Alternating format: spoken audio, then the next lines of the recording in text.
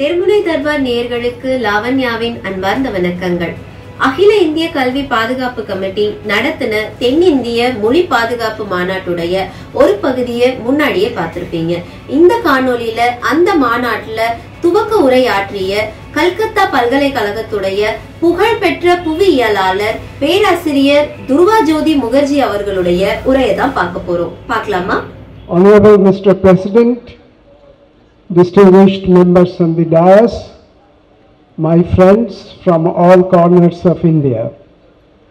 It is indeed great that this South Zone Language Convention is combined by the joint effort of 4 southern states who have organized this program and their combined forces has made this convention already very well attended. Firstly, I must apologize to all of you that I am unable to speak in any one of the 4 or 5 South Indian languages, so I will give my talk in English. All this program is stemmed from the recent proposal of the central government to replace English in different spheres of education and government activities, to replace English by Hindi. And we think that this would be a very disastrous policy for the unity of the country and for the education system of our country. Language is a very important part in the life of every population.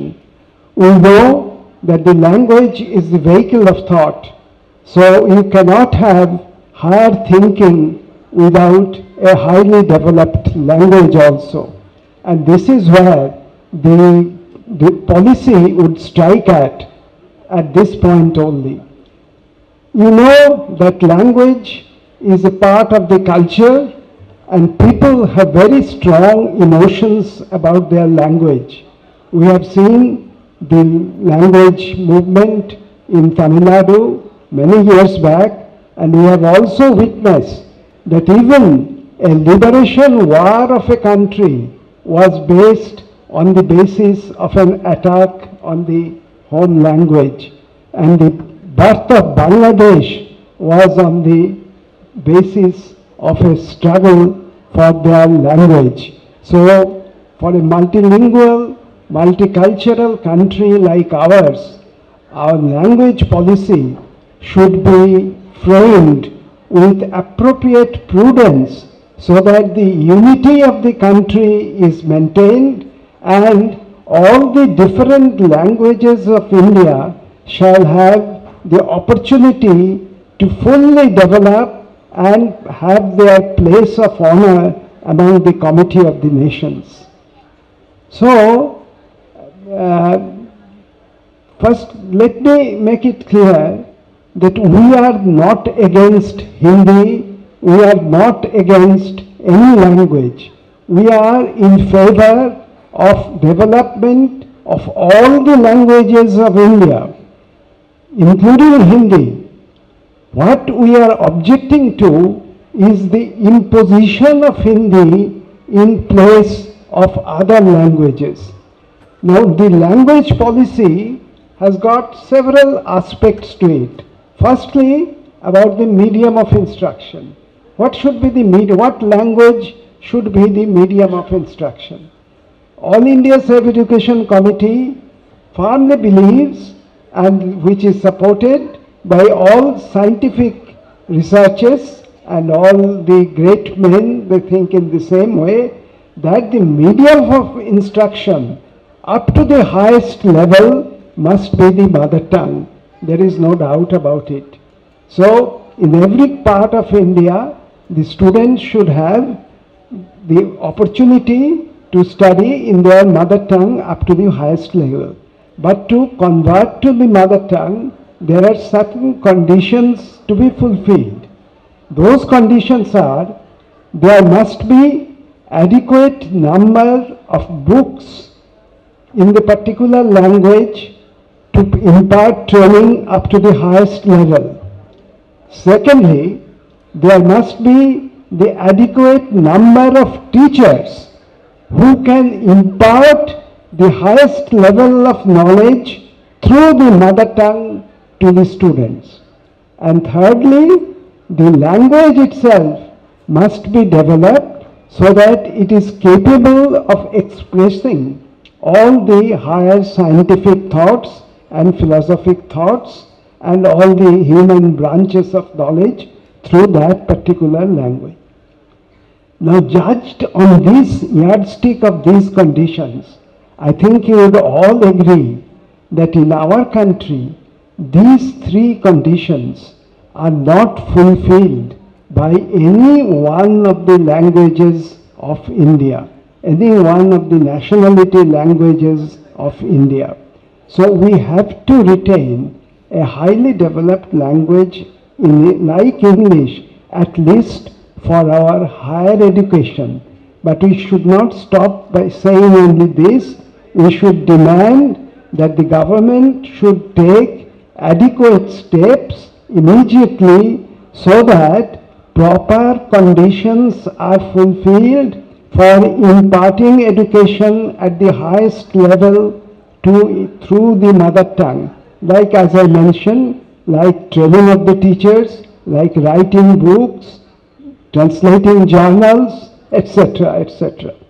So unless these conditions are to be fulfilled, if hastily we replaced the medium of instructions through the mother tongue in any language, what will happen? That the students will get a degree, but their level of knowledge would not be up to the standard where they can compete with the students of the similar level in any other country of the world.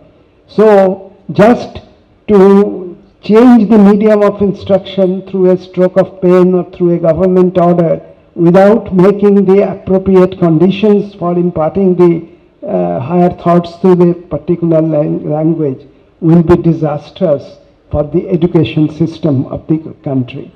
That is why we are objecting to the imposition of Hindi. I know that there has been some attempts to impart higher science training and higher medical training through a particular language, and some textbooks also may be hastily written for that, for this purpose, but that will only lower the standard of education of the students who are passing through such a system and shoddily prepared textbooks in a hurry.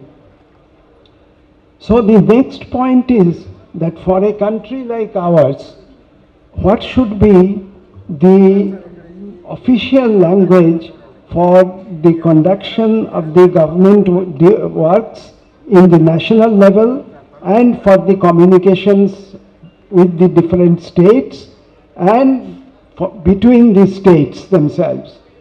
So English has been serving this purpose for a long time effectively, and if now we replace English by Hindi or any other Indian language at this stage to replace the sole official language, it will be highly discriminatory. It will hurt the sentiments of the people of other communities, other linguistic communities, and it will only foment vociferous tendencies in the countries. This we cannot allow in any circumstances. So we should not have a policy which foments disunity among the people, hatred of one section, one linguistic community against another linguistic community. This is not what the language policy should do. And this is what the proposed policy would lead to. And we must resist it at all cost if we are to preserve the unity of this country and if we want to advance the level of education, the level of the cultivation of knowledge in our country. Now, this, I'll close by, end by just briefly mentioning one point, that what is curious is that why is the government or the rulers, present rulers, are so bent upon introducing Hindi.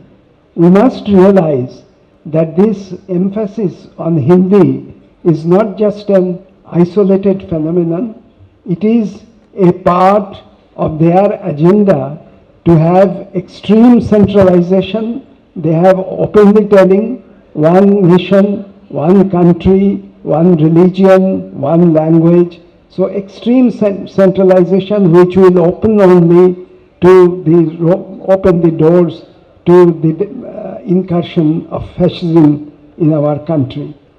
So this policy has to be resisted at all cost. It's a very dangerous policy.